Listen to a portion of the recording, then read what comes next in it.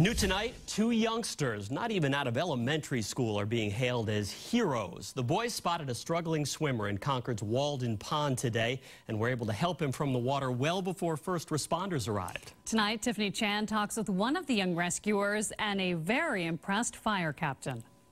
I spoke with one of those young rescuers, 11-year-old Bodie here in Concord. He said when he heard that man screaming, "Help, help," him and his new friend jumped into action and they knew exactly what to do.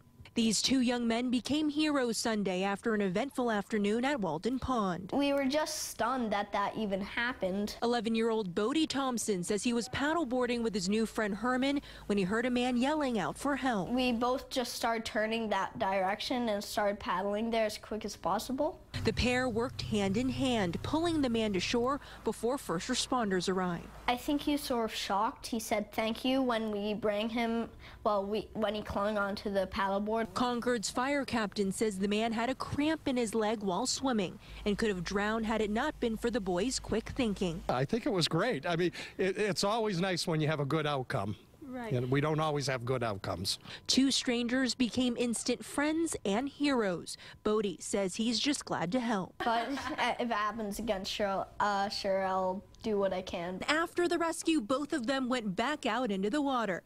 In Concord, I'm Tiffany Chan for WBZ News.